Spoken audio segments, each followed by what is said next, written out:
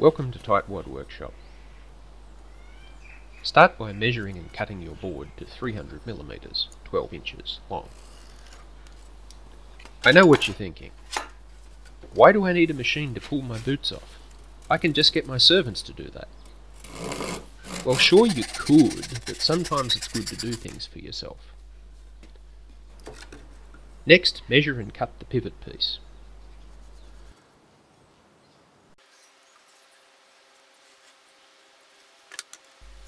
This will need a rip cut, then a cross cut.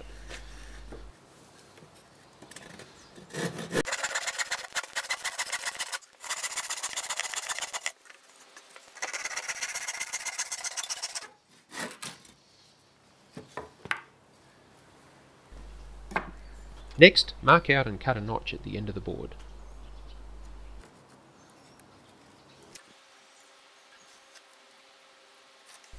You might need to experiment a bit to find the best way to hold the board while you saw it.